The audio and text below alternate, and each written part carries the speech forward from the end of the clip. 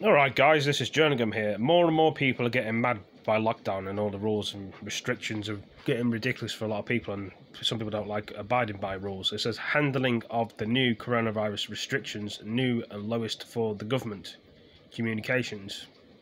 So we're going to be talking about that now in the video, and some people are probably confused of this coronavirus. They probably think it's a joke and it's not real. Obviously it is real because the scientists said it's real, but I'm going to do another video on this one. I'm spoiling you rotten today, guys and girls, with videos. There's my father. Damn it.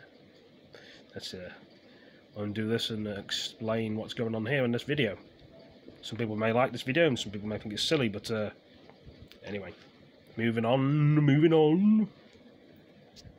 Where the sun shone across this vast region. Cheers, guys. Cheers.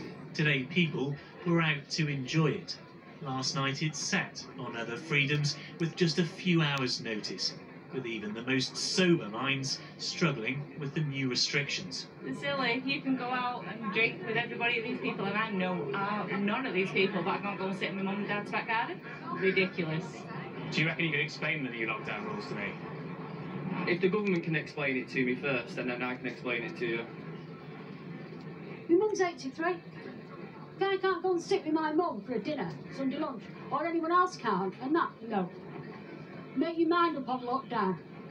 Last night, a change in thinking made it illegal to meet another household indoors across much of the north, including in homes and gardens, as well as meeting up at pubs, restaurants or places of worship, with exceptions for single households who formed a support bubble and meeting outside in public in groups of no more than 6 or 2 households. Anyone who breaks the rules can be fined £100.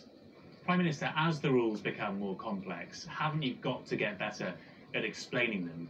Thanks so much, Paul. And listen, look, I'm going to put my hands up, immediately and say, of course, we've got to make sure that we explain things as crisply and as clearly as we can. The only way we can encourage people to behave in one way or the other is through advice. And so you're totally right that we need to keep it as simple as we possibly can. The problem's not that too many have been leaving their homes, but socialising indoors.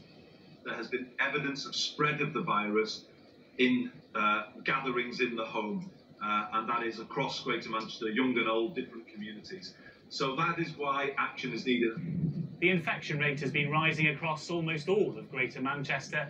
Parts of this skyline have seen it double, triple, even quadruple in a week.